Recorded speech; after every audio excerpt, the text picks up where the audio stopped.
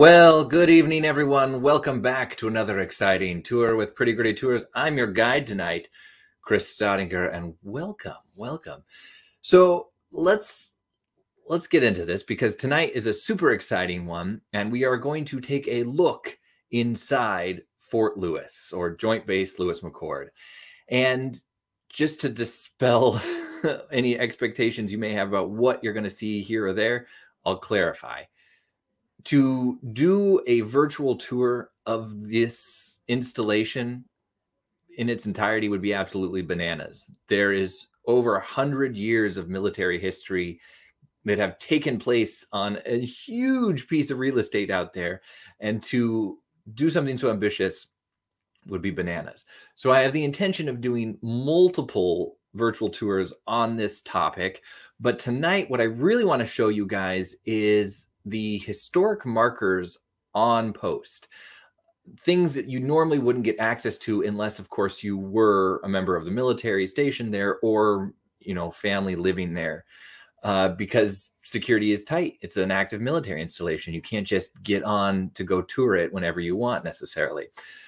So with the generous help of the wandering historian, who we'll talk about a little bit in a second, I was able to get onto Fort Lewis and actually get to capture a few of these places. And so we're going to get to showcase them tonight so that you get an intimate look inside the fort. Now, if you have questions, it is a live tour. Please let me know. I know for a fact that the wandering historian is here tonight in the comment section, and he is truly the expert on this topic tonight, as well as I believe we have a couple other military historians here tonight. So we'll check it out. But yeah, feel free to comment, join along, and we are going to dive into really one of the most exciting and important places in the Pacific Northwest, very much so in this sort of hyper-local region out here. So yeah, let me double check the comments, make sure everyone's looking good. All right. Let's take a look. Fort Lewis. So again, none of this would have been possible without the incredibly generous, kind, and wise support of the wandering historian. Please check him out here. Evan is a wing historian for McChord Air Base, and he escorted me around and showed me where a lot of these historic markers and static displays are. And then together we sort of wove through everything along the way, which actually brings me to my next thank you, which is, of course, the Lewis Army Museum.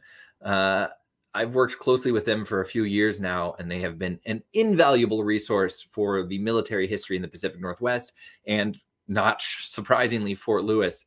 But if you have an opportunity, go check out the Wandering Historian on Facebook or Instagram. You will not be disappointed. He does this awesome Today in History, which every day he posts something new about what happened that day in history. It's, if I'm not mistaken, always with a military lens, fittingly enough, but totally awesome. And of course, the Lewis Army Museum is remarkable. It is free, and it does have civilian access. So it is on Fort Lewis property, but if you go the back way, there is a sort of, what am I thinking, like chain link lot that you can drive into. You can call the number on the sign, and then a uniformed soldier will come out and escort you to the museum. And I'm failing on their hours right now, but guess what? It's online. So are you right now. You can figure it out. But both of these were tremendous resources for me going through this here. But let's actually talk about what's going on with Fort Lewis anyhow, because it is currently called Joint Base Lewis McChord, because since 2010, it has been a joint organization. But Fort Lewis originally opened in 1917 as Camp Lewis on what is the Nisqually Plain, just south of Tacoma there. And then, to give you some context, at the time, 1916, 1917, everyone's kind of gearing up, getting ready for what we think is going to be U.S. in World War I. And there's a huge amount of like publicity and patriotism swelling around the area. And so there was a vote for the people of Washington, Pierce County area, to essentially sell $2 million in bonds to buy the 70,000 acres of land out there and then donate it to the US government as a military site. And it would just be given as a gift, with the understanding that the camp, that 70,000 acres, would then be released back to the people if it ever stopped being used as a military installation. And so pictured here is Mr. Blitz. Well, this is the guy that Mr. Blitz, sort of the tip of the spear for this ground swelling movement of patriotism, hires to drive around on his, I believe it's a burro, and his two-wheeled cart. And then they would have this sign and they would just constantly be advertising this idea that there should be a bond to get people out there. It passes. They end up purchasing the land, donating it, and then in just a record amount of time, I think construction at American Lake site began on June 15th. And then by July 18th, 1917, that's this very short period of time there, they open. They build some outrageous amount of structures out there. They are ready for action almost instantly. And if I'm not mistaken, it was at the time the quickest built at the lowest under budget military installation at the time. And it is named after Meriwether Lewis, of course, part of the Lewis and Clark expedition. And it opens officially on September 5th, 1917. And it is the first military installation to be created solely as an outright gift of land by American citizens. Pretty sweet. And of course, pictured here are the main gate of Fort Lewis. It was built also in 1917, and they used local materials. And what's pretty extraordinary about that is it looks like river rock, but it's rock that was just excavated from the site as they were building the camp out there. And it's an homage to what was that Nisqually Plain beforehand. That is an area that was flattened by glacial recession, leaving behind a lot of that smooth, what looks like river rock, essentially, those pebbles that got kicked out of the back of a glacier.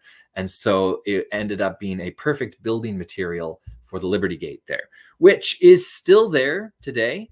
It's not in its original location, but it is still there. And then to undertake this feat, just to give you a little more context, I think it was something like just over 10,000 carpenters, laborers, bricklayers, masons, surveyors, and they come in and they build, plumb, and wire 1,757 buildings in essentially 3 months at a cost of, believe it or not, $7 million, which I believe was construction cost per soldier, 142. So again, least expensive at the time and absolutely the fastest. It has everything that you need on a camp. It has military base offices, medical facilities, mess halls, horse stables, two-story barracks houses, and they build it for the capacity of, if I'm not mistaken, 44,685 soldiers. And they even managed to raise an additional sum, about $40,000, to build that Liberty Gate there. So it was really intensely impressive, honestly. This is the Liberty Gate today. And as of today, if you look at the entirety of Joint Base Lewis McChord, it is officially 4,307 or 4,000. Let me just start over. 413,714 acres. That's a mouthful. Which that's 90,283 acres actually at Joint Base. The additional 323,000, good Lord, acres are actually out at the Yakima training facility. For those of you who have gone through Eastern Washington and then down towards like the Tri-Cities, you've no doubt passed that massive 300,000+ acre military facility out there. That is officially part of the Joint Base Lewis McChord area, but the 90,000 acres that comprise the McChord Lewis entity are what are out here. And originally that was 77,000 acres out there. So A lot of information for you all at once, but look at this beauty right here. What you'll notice, because they are quite shiny, are the brass plated cannons out there. Those are not original to the fort. Those were brought out later. But this is the original gate here. And that rock had to be disassembled, and then the entire gate moved to make way for the much, I guess, more advanced gates and checkpoints that they have today.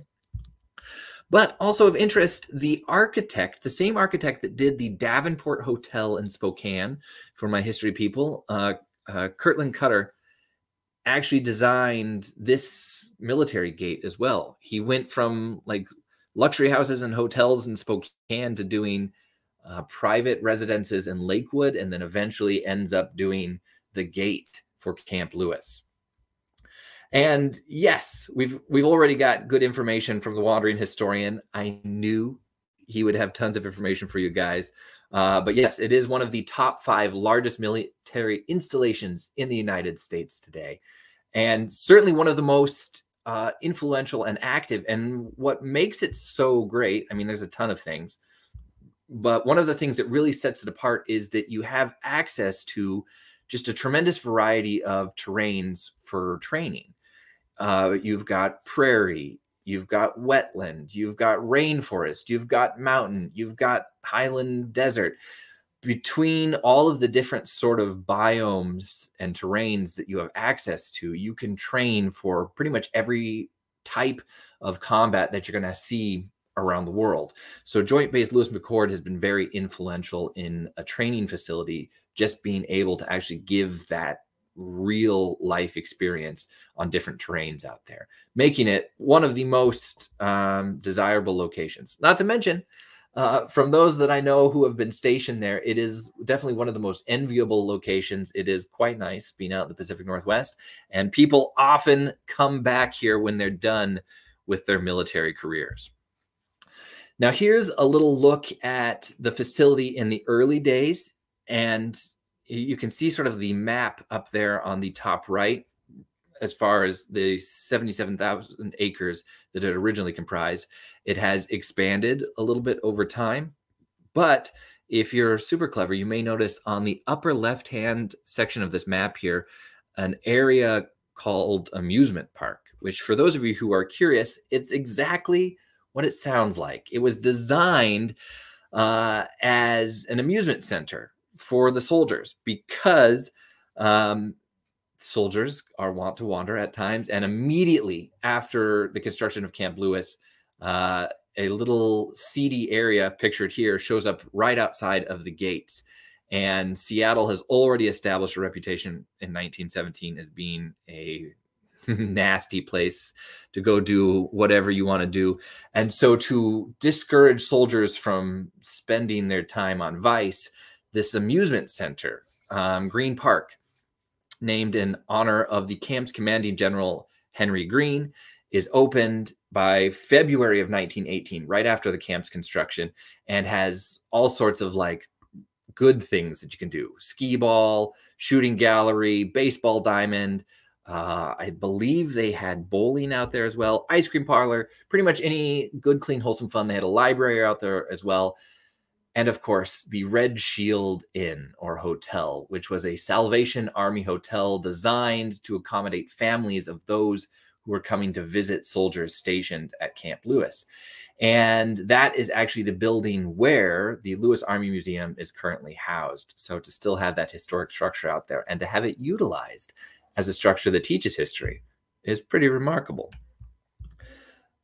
This is a little look at the Joint Base Lewis McChord area today. You can see highlighted in red at the northern section of the fort there. The McChord Air Force Base itself is a very small portion of what is a huge amount of land out there. And it's remarkable what all is out there. Not only is it a military installation, but also there are old roads and settlements and towns that got absorbed in that initial purchase of the 70,000+ acres out there and remain out there essentially as ghost towns hidden deep within the woods out there. And really on your day-to-day life on post, you would never encounter any of them.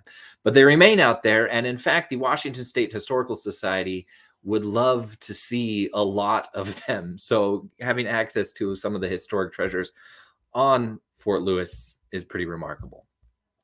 So I think that gives you the initial rundown of how everything got started. Let me know if you have any questions on there.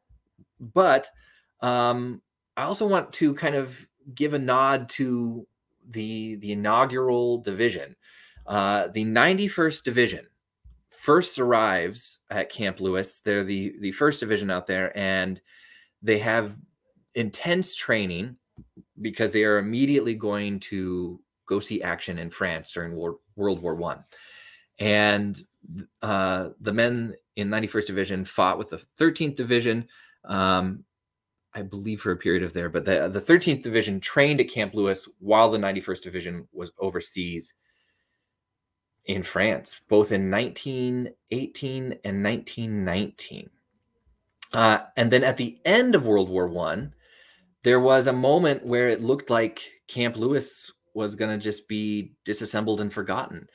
And because it was such a desirable piece of land, it ends up being transitioned in the 1920s into Fort Lewis. So a camp is a temporary military installation. A fort is a permanent one. And the wise decision was made to change Camp Lewis into Fort Lewis and create a permanent military base out there where people would continue training forever and always, essentially. And good thing that they did, because it's a tremendous amount of land and it's a really good piece of it there.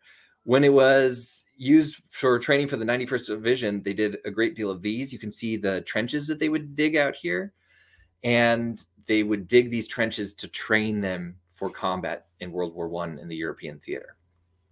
And just a couple questions we're getting here.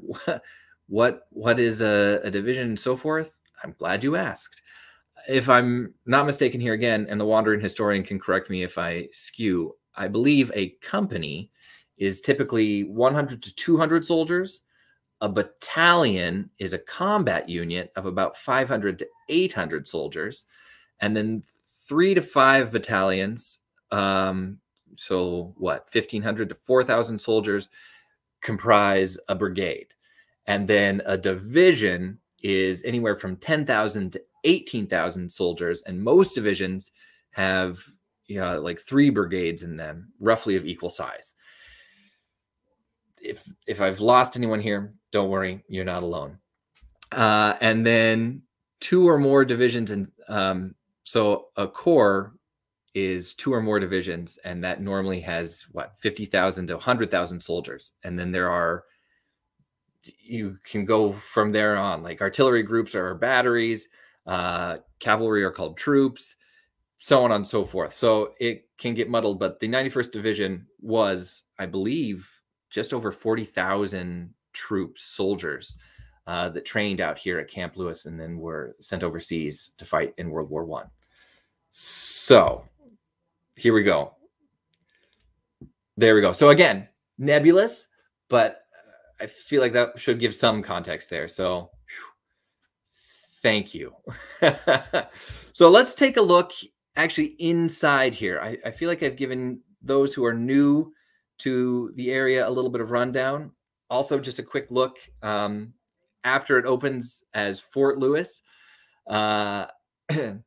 It gets redesignated. There's the addition of the Army Air Corps in 1938. And the Army Air Corps field was approved as a 1,800 acre facility just north of Fort Lewis, which again, Pierce County transferred to the War Department. And then this was later named McChord Field in 1940 in honor of Colonel William McChord, who had actually been killed in an aviation accident himself in 1937. It was independent from Fort Lewis in 1947 and then was renamed McChord Air Force Base following the creation of the U.S. Air Force. And then again in 2010 becomes part of the Joint Base Lewis McChord. And today they are, I think, most famous for this beauty right here. You've no doubt seen them or at least heard them cruising around the C-17, the pride and joy of McChord. I believe there are almost 50 or just over 50. I don't know specifically. I'm not privy to the intel, but C-17 Globemaster III aircraft out there. And yeah, once you live in the area, you forget that they're around. You don't hear them anymore until you're like on a phone call with someone and suddenly you can't hear the person on the other end of the line. You're like, oh, yeah, there's a C-17 directly above me. That's why I can't hear anything right now. But these are extremely active and are responsible for a lot of military operations throughout the world.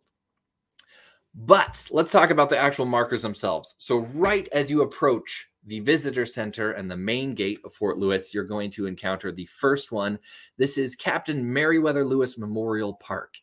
And it is a tribute to the namesake of Fort Lewis, Captain Meriwether Lewis, and his dog, Seaman. It is a public access park. You don't have to actually enter Fort Lewis to get access to this. You can drive up to the visitor center park and then go visit this park. And it's pretty cool too, because it also features this gentleman here who was, I can't believe I'm blanking on his name right now, but he was an NCO with the Corps of Discovery. I believe he was number 3 in command. And if I'm, again, not mistaken, this is the first statue of an NCO in the United States. And someone can correct me if I'm wrong on that. But I think that's absolutely right. And yeah, here's some good one. Thank you, Melissa. Yeah, one of the C-17s did assist with the Afghanistan evacuations. I know Grit City Magazine did some excellent coverage on that, of that C-17 coming back home. And I don't know if it was more than one, but certainly the one for sure. Awesome. So let's actually go inside now for the stuff that you can't just go see every day. Here is the memorial to the 91st Division. I think it's perhaps one of, if not the most impressive memorial on Fort Lewis. And this one is important because by the fall of 1929, Fort Lewis had enough permanent barracks in place to quarter approximately 1,500 troops, but an army-wide troop ceiling of, I think, just under 120,000 was in effect. And so Fort Lewis manpower would not top, 2,000 until 1937, when the 3rd Infantry Division was going to get some extra support down there. But the 91st Division was the main source of pride for a long time there. So they have this memorial constructed for them out here by a local artist, pictured right here.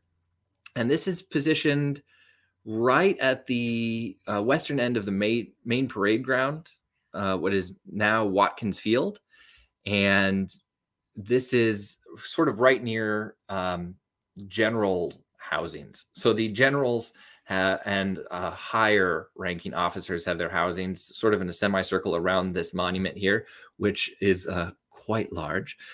And it was donated to the 91st Division Association by Colonel Frank McDermott of Seattle and sculpted by Avard Fairbanks, who was, I believe, at the time, the head of the Division of Fine Arts at the University of Michigan, which I haven't figured out what the correlation was with that. I'm not sure how he got the ticket for this, but it was deeded to the U.S. government by the 91st Division Association.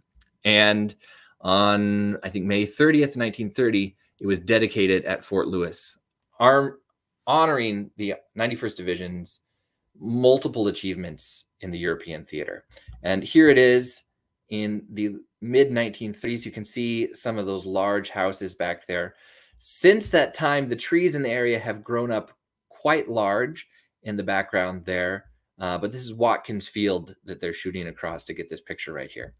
And then you can see, too, the depiction of everything going on here. And I thought it was remarkable because the detail is so intense, but also it depicts a woman here serving as a nurse, part of the 91st Division overseas during World War I. And I thought that was pretty remarkable to have that. It is a very cool monument out there. And again, it looks right across Watkins Field, the main parade ground there. One of the other things that you'll see pretty much all throughout, I know clocked at least 5 of these, I believe, are these cannons.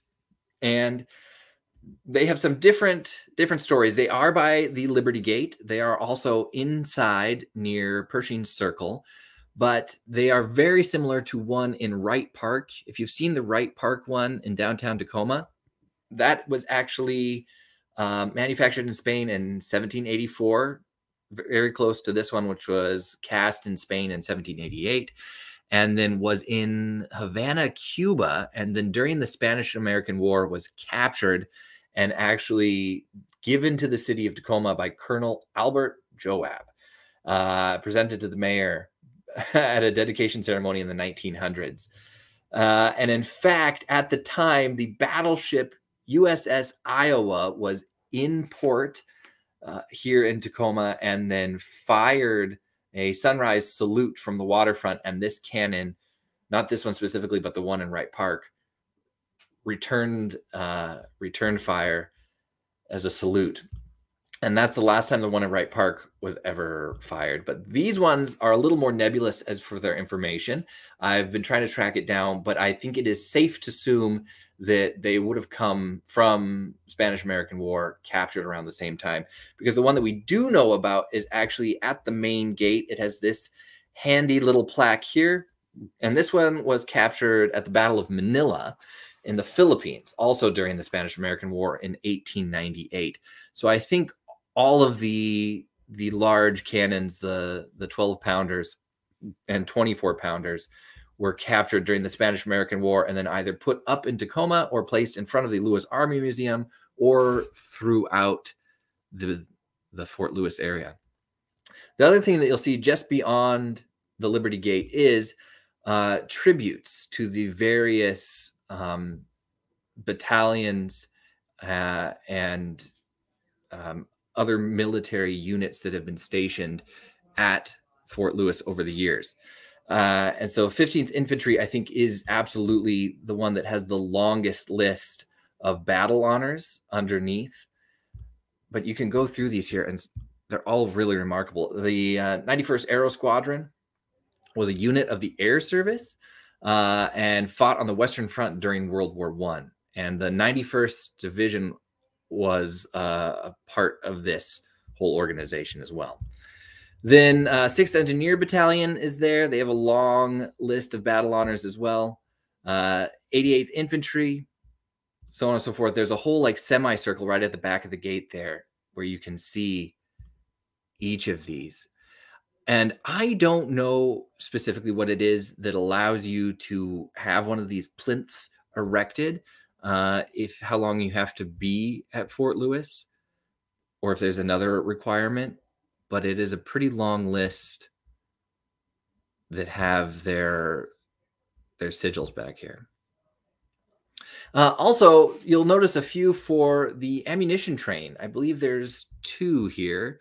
There's this one and this one here. And these refer to an element of armies primarily in the 19th century and early 20th century that were responsible for transporting artillery and infantry ammunition for each division from the ammunition refilling point to the area of engagement. And while in very few instances it would have been a literal train, it mostly referred to manpower creating that train that would convey ammunition from the refilling point to engagement and over and over.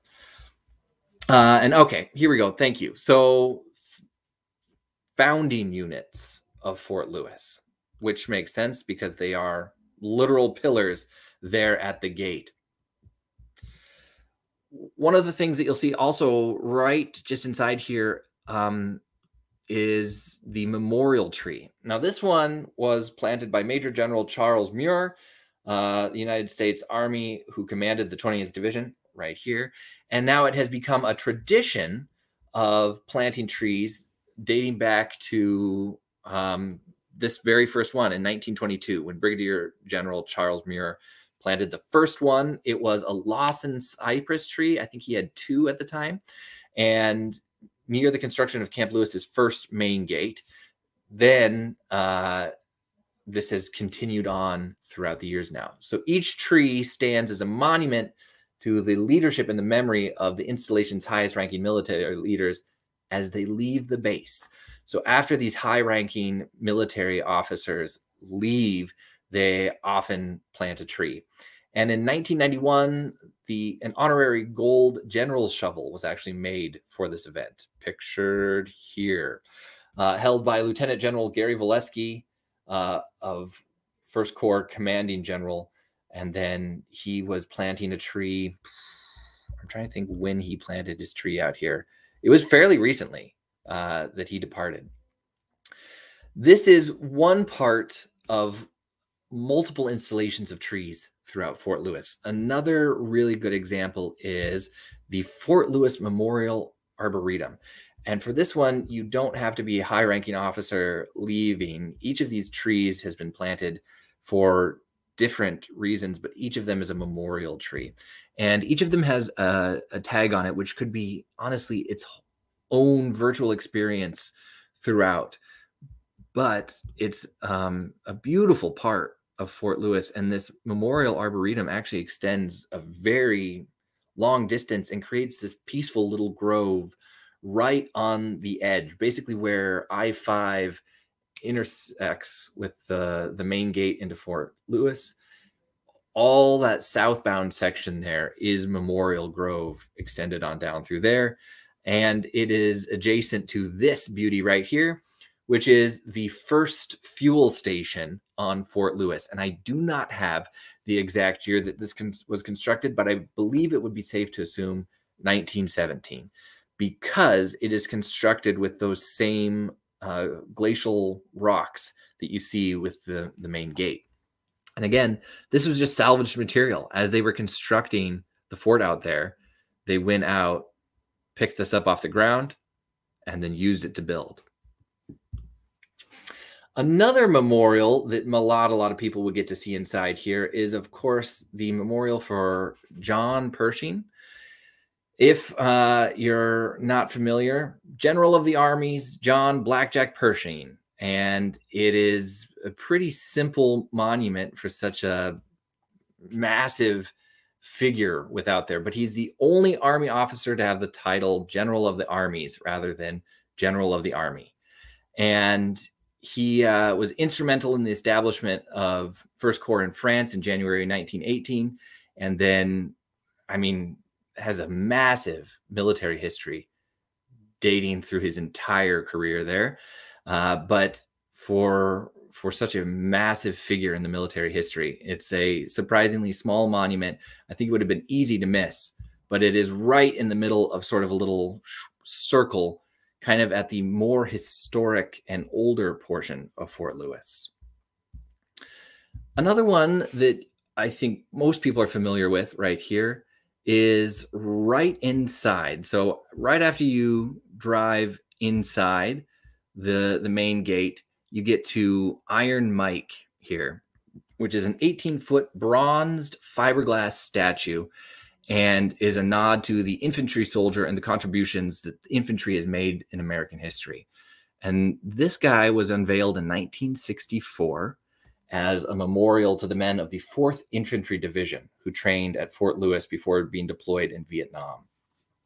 And one of the things that's interesting about this particular memorial is that the face of the sculpture was designed specifically to incorporate features of all races so as to represent as accurately as possible every infantry soldier at the time. And it was also designed and sculpted by 2 soldiers who served in the 4th Infantry Division, Juan Guerrero and Pekka Kapui. And so this is right at that main intersection as you come inside Fort Lewis there. And here we go. I got some good information on the first gas station. Thank you, sir. 1918 to 1920. And again, yeah, it's been difficult to actually track down the accurate information on that. It is an abandoned structure at this point. I think it's just sort of wallowing out there. But needless to say, it's a cool thing to have out there. And I'm glad that they've got that rock and the historic architecture still around. So one of the more somber and impressive memorials out there is, of course, Memorial Park. This isn't far from Corps headquarters and Watkins Field, and is next to, for those of you who live on Fort Lewis, the Broadmoor neighborhood. And it's approximately 4 acres of land that was set aside to honor soldiers who have died since 9/11, and offers a place of honor, contemplation, and reflection, honestly. There are quite a number of monuments out there honoring combat brigades that lost soldiers in Iraq and Afghanistan. And so I believe this was, I'm trying to remember which of the memorials opened first, but it was dedicated specifically, again, to honor the soldiers that have died since 9/11, and now has at least 2 memorials honoring soldiers from Stryker brigades. 1st Stryker Brigade, 25th Infantry Division that deployed to Iraq. It commemorates the soldiers lost then. And the 2nd memorial honors 42 soldiers from the 4th Stryker Brigade, 2nd Infantry Division, which also deployed to Iraq. And it's designed as a loop, essentially. You can wander throughout there, and then they've put these reflective memorials throughout, which have tributes to comrades who have been lost. One of the ones I thought was most visually striking is here. And what I liked about this one was that they designed it so that the boot prints fade off into eternity as you move in between the 2 memorials down there. It was I don't know, it was a somber moment to be out there for this one and to remember the sacrifices that have been made, especially because touring the facility, so many of the memorials that we got to interact with have the distance of time to them. But this was certainly one of the ones that has taken place most recently. And there's definitely something, I don't know, more raw about it. Moving farther back in time, though, is the historic cemetery, which was first part of Camp Lewis and then part of Fort Lewis. And while this only has a few remaining plots on it, it is still an active cemetery. There are very high standards to get buried out here now. But the first headstone ever to be placed in the cemetery is so old that it isn't even marked with a date. It belonged to a soldier, Lee Whalen, a soldier who was training at Camp Lewis in 1917 and died in October before seeing action from a brief illness that I don't even know that they diagnosed. And yeah, it will tell you his name. And that's basically it, that he belonged to Company B of the 347th Machine Gun Company, but not much else. The records you have to go back to get more information on that. But there are also other more high-profile residents of this particular cemetery, including Major General David Stone, who is the man who came to Washington in May of 1917 with the orders to find a location to build a National Army camp. And there's a whole story to that, which, again, we have to save for a different virtual tour, the difference between, you know, National Army, Army of the United States, the transition from states' militias being organized and incorporated into a national army that trained the same way with the same uniforms. It's a whole story. And again, we really just only have time for so much tonight. So I'm going to do my best for you. Going through the cemetery, there was so much to take in, but again, one of the more shocking and deep moments was there's an entire section of infants or young children that died during the Spanish influenza epidemic in the 1918 period there. And it's almost an entire corner of the cemetery out there. But there's approximately 1,000 souls who have been committed to the cemetery out here on Fort Lewis, and it's as old as the installation itself. Like I said, it's basically closed. You aren't going to see many active burials out there. I think there's space for 3 or 4 cremation plots, and it's a very high bar to get in there. But you'd have to have some significance, I think, to the Fort Lewis installation to be buried out there, or possibly a very close tie to family. And most of the burials don't take place out there at all. They've happened at different installations throughout the area. But some really remarkable stories out there, and I hope to do an entire piece just on the stories of those who have been buried in the cemetery out there, because there are some really remarkable stories of those. So let's take a quick trip really quick, because we have limited time, but I do want to briefly introduce you to some of the markers just across the way at McChord Air Force Base. And this is Unity Bridge. This is really important because before 2015, even though, how do I say this?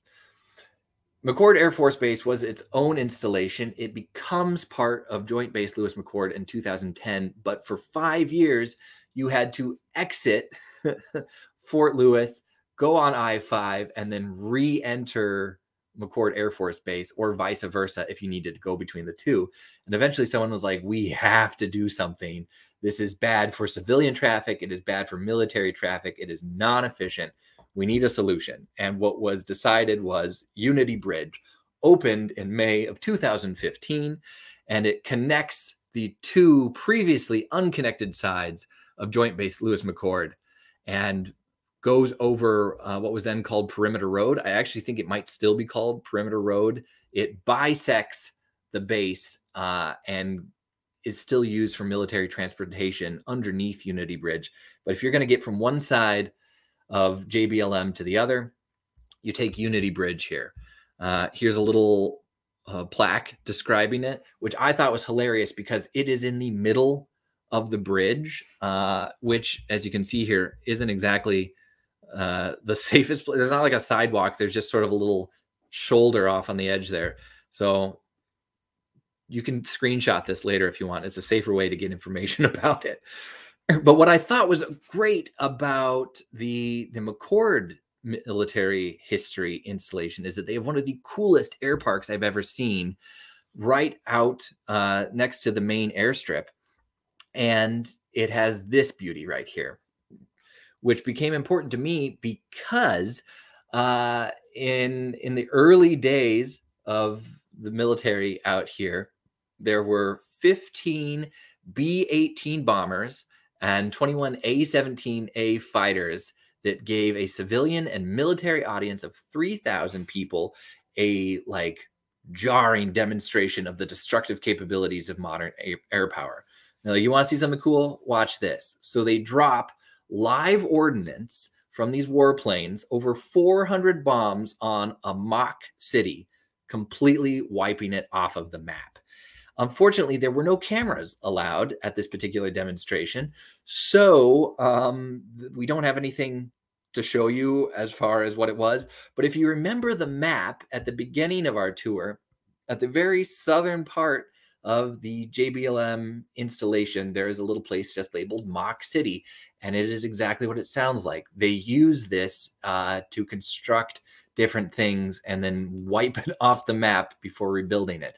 But it is an active training ground, and in the early 1900s, it was the spot where, just to show people where their money was going, a crowd of 3,000 assembled, and then these beauties right here went and just dropped 400 live ordnance down on Mock City, erasing it from history forever. And today, it's still there. You can actually see, taking off just at the tail of this beauty, a C-17 doing maneuvers out there. But the flight park tries to showcase all of the aircraft that have played some role in the McChord history out here. Each of them has a little plinth in it that kind of talks about what's going on, and all of it is underscored by the the thunderous engines of the C-17s taking off and landing just on the other side out there. This is a plane that I have just recently fallen in love with, thanks to the wandering historian, the A-10 Warthog, which is, once I started doing research on it, basically like the most beloved airplane of infantry throughout the US. And it's a low altitude, close air support aircraft. The A-10 has, if you can see in this picture here, a GAU-8 Avenger 30 millimeter Gatling gun mounted on the nose. And this is designed to be called in as air support, fly low, and then do a strafing flight where it can fire, I don't even know how many armor-piercing, uranium, high explosive, incendiary, whatever you want rounds, with incredible maneuverability at very low altitudes and very low airspeed. And it sounds awesome. When the tour is done, I want you guys to go to YouTube and look up the A-10 Warthog. It is really, really a cool airplane.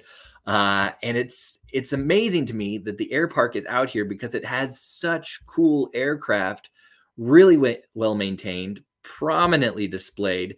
And if you are lucky enough to be a guest out there, you get to go see these. Also, one of the coolest planes out there is this beauty right here. This is actually one of the F-16s that was flying and was engaged in, I believe this one was protecting the Pentagon on 9/11. And after it was decommissioned, it was given as a static display here at McChord Air Force Base, where if, again, you're on the installation, you get to see it today, right next to Heritage Hill out here. And Heritage Hill is a pretty remarkable part of the Tacoma's history because the airstrip out there was an independent donation. Tacoma decided after the establishment of Camp Lewis that they wanted to essentially buy up more land and then donate it again as an airstrip, which then later gets donated to become what is now the McChord Airfield. So all of this space out here, which now comprises the 90,000 acres of Joint Base Lewis McChord, was donated land by citizens of Pierce County and reflects very highly on the patriotism and pride of all the people out there. So I can only sing the praises of it enough. Now, McChord also has its own very heavy memorial tribute out here. Memorial Grove has several memorials out here, including this one, which I'll show you here in a second, titled To Live. And it is a bronze statue dedicated to POWs. And I think this was absolutely the most, I don't know, I can't even think of the word. It's just impactful for me. But it's just inside the main gate to McChord Field, and the grove itself is just slightly smaller than the memorial park over on the Fort Lewis side at 3 acres. And it's a site where people can pay tribute to the airmen who have come before them and those who continue to serve today. And yeah, so this is the POW MIA Memorial Plaza. And there's an airlift plaza and an NCO plaza as well. And again, as the name Grove implies, there are several memorial trees as well that have been planted out here. The airlift plaza is also, I think, one of the most interesting ones out there because it has replica models on top of these concrete columns of every airplane that has been a major part of the installation out there. So they've got the C-54 Skymaster, the C-124 Globemaster II, the C-17 Globemaster III, of course, the C-130 Hercules, the C-141 Starlifter, and a C-82 packet line, or a packet. And they're all there in that main plaza. And each one has little bricks installed in the ground down there, which I sadly don't I have a picture of it, but I don't have it loaded up for you guys, of airmen who have served on those particular aircraft, and they try to group those together. So it is a really remarkable and moving part of the entire installation out there. So glad to have it. Now, since we're talking about the fact that this is donated land, I do want to share with you just a fun story briefly of a Tacoma airman named Harold Bromley. Harold Bromley was he was an aviation genius. He trained a lot of famous pilots throughout time, including, I believe, Amelia Earhart. He was born in British Columbia, and then he was just this charming dude who decided that he should be the first person to fly a single engine plane across the Pacific Ocean from Tacoma to Tokyo. And he was charming enough that he convinced people to buy into this plan. So he raises $25,000 in 1929 to essentially fund his expedition across the Pacific. And it's a sweet plane that he comes up with. But he keeps getting so many problems. One of the biggest problems that he has is that he doesn't have enough essentially speed or velocity to get up and over his first obstacle. So he designs this ramp, right? And he puts the plane at the top of the ramp, fires up the engine. He's going to launch this sucker down the ramp, lead it off. He's going to go out across the Pacific, but tragedy strikes and one of the gas lines blows. He's blinded. He doesn't course correct in time, and the plane flies off, goes about 1,500 feet and crashes right in front of this huge audience who had gathered to see him go across in the city of Tacoma. Trust me, I have so many mixed feelings about the fact that this beauty was named the city of Tacoma. But undeterred, Bromley tries again, not once, not twice, but I believe 3 times, taking off from what is now McChord Field, trying to launch his expedition across the Pacific, Tacoma to Tokyo. And unfortunately, he never makes it. He crashes every single time, to the point now where I'm told that airmen who screw things up, they're like, Bromley'd that. So now you know, my friends, next time you're flying anything, whether it's an air-sea airplane or a paper airplane, just remember, don't Bromley it out there. It's good to have high hopes, but you gotta have a little bit of extra luck on your side. Because again, the dude was an accomplished pilot. He just couldn't get it to take flight. So with that, I think that's our perfect introduction. So moving forward, I've got some really great stuff for you guys. I'm going to do a separate thing just on the history of McChord and what is going on there. We're going to do a separate thing on Camp Murray and the State Guard, not the Washington State National Guard, the State Guard, my friends. And we're also going to be doing one whole thing just on Washington State historical markers, just important to the state of Washington, located in and around the area there. So stay tuned. We've got a lot going on. But if you enjoyed your tour tonight and you'd like to show your appreciation, you can always tip your guide with this bad boy right here. You can always go to the homepage of prettygrittytours.com. Again, that's prettygrittytours.com and tip your guide. All of your support is appreciated, not necessary, but appreciated. And please go and check out The Wandering Historian. He has so much great stuff. And again, I couldn't have done this tour without him. So please make sure you check him out and see what happened today in history. If you guys have questions or comments, please let me know. I'm happy to do my best to answer them. And I believe Evan will be around to answer questions in greater depth and detail. But I really appreciate you guys sticking around for tonight's tour. I'm excited for the next one. And until then, keep on exploring.